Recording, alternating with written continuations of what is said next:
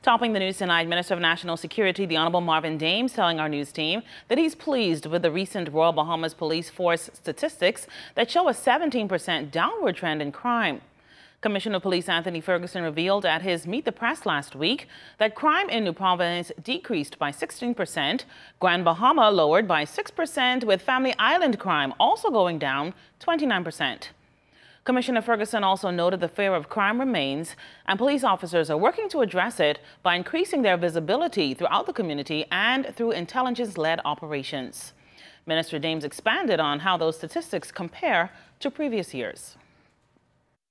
We would have had some of the lowest figures in almost a decade.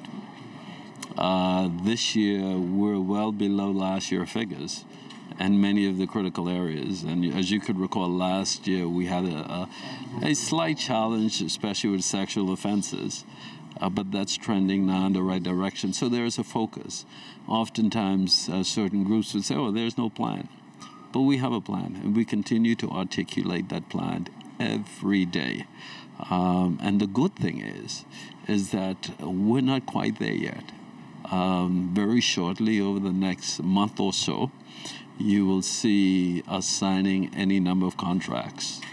We will be at a place where you can see technology driving those figures down even further.